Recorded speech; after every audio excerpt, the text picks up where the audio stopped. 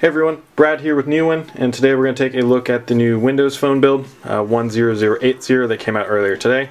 Before we get started, there are a couple issues with devices that people are reporting. One is that they're having these huge tiles. To get rid of that, it's pretty simple. Go into the settings, personalization, start, show more apps, or show more tiles, and that'll fix that.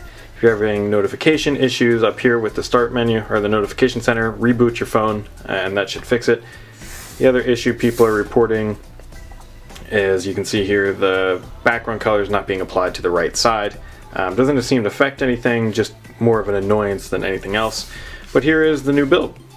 And if you go to the App Store beta, or preview or whatever the heck they call it, you can see these new apps down here.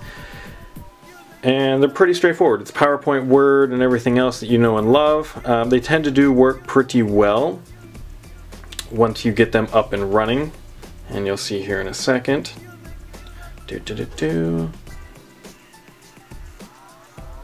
And it still looks like it's still pulling it down. There we go. So, you know, it's PowerPoint, right? I mean, nothing too crazy about it.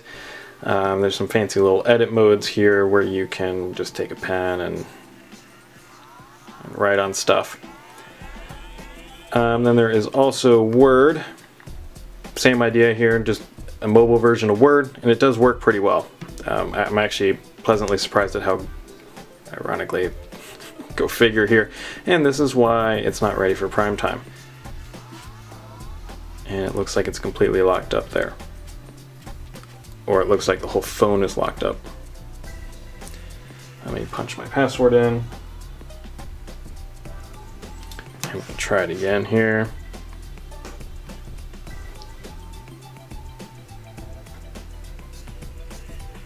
There we go. Now it's working this time. But it is, I mean, it's a mobile version of Office. It's what you would expect. It's pretty self-explanatory. You can write, you can do whatever. And yeah, although that's kind of a bad view there. And you can delete, the delete button, there has been a few issues where it wasn't actually deleting for me. And there you go, that's your format Word customizations for the text and all that good stuff. And we'll take a quick look here at Excel for you. And same idea, it's Excel. And go figure, this one, you can see, is completely hosed. Let me punch in the password again. See if it... Good luck. Alright, there we go. It completely crashed. Let's try it again. There we go, and whatever reason, the second time's the charm. And it's Excel. And you got all your fun stuff up here. I mean, it's Excel. It's exactly like what you would think it would be.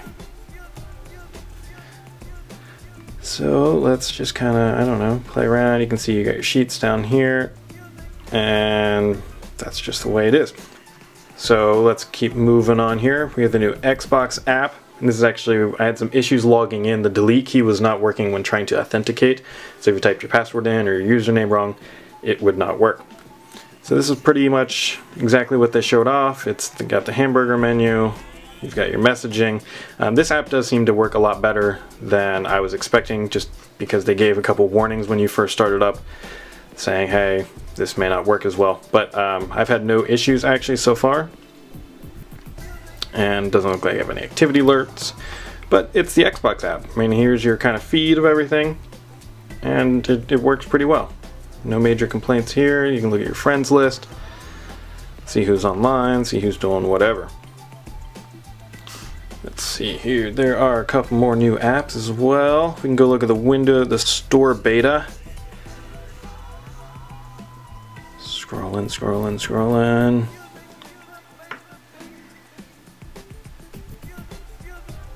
You get used to seeing this loading screen. It appears several areas throughout the UI as they get things optimized here. So Windows Store, exactly like you'd expect. It's the same as the desktop, and it works exactly the same way. Nothing too real surprising here, but that's, ooh, I didn't actually mean to quit. But that's the Windows Store. A little odd here that things just kind of cut off, but whatever, it works. And no major complaints, it's coming along just fine. And you know, you can go through the settings, but if you have the desktop version, it's pretty much the same thing, which makes sense because it's the universal app. And let's see, what else is new that's in here that I keep forgetting to dig around into? Let's go down to the settings here. And so the settings looks pretty much the same. There is, whoops, wrong button here. You do get under the personalization options now, the start stuff, where you can do the transparency slider, although it's kind of an odd experience. I don't think you can actually, like, see, it doesn't slide. You tap on it, or just have it freeze. And this is why I keep saying this build is not ready for prime time. Don't put it on your daily driver. How you change the background, do all that fun stuff, try to show more tiles. That's what I was talking about in the beginning to fix the issue. You can do the colors, such as if we want to go, I don't know, it's kind of a color layout or whatever, I guess it's diagonals. Whatever Microsoft wants, we'll go purple. And there you go. Like I was saying before, oh, there is a new camera app. This build is, I would genuinely not put it on any daily driver. If you have extra devices lying around, by all means. I don't know why those got switched. You can feel free to do so. Spartan, there's nothing really new here. It looks like it's just, you know, standard Spartan that we've come to know and love for the most part. Nothing, no new major features, and of course it seems like everything's rolling out to the desktop and then to the phone, which is why the phone feels like it's a couple generations behind the desktop. Cortana, again, pretty much the same, nothing too different here, I don't believe. And let's go take a quick look at the camera app, although it'd be kind of difficult with things sitting on the ground. Microsoft did say that if you have a higher end device, like a 1520 or one of these guys, that the camera app will not work all that, doesn't have all the features, and to stick with the, I don't know, you probably can't see. I think I'll just take a picture of the Surface 3 here. It's not a great picture. I don't know what it's doing. Yeah, so this this is the experience in a nutshell. Yeah, great photo there. Lumia 830. And there you go, that was some cooking or something. So this is the Lumia 830. This is the new build.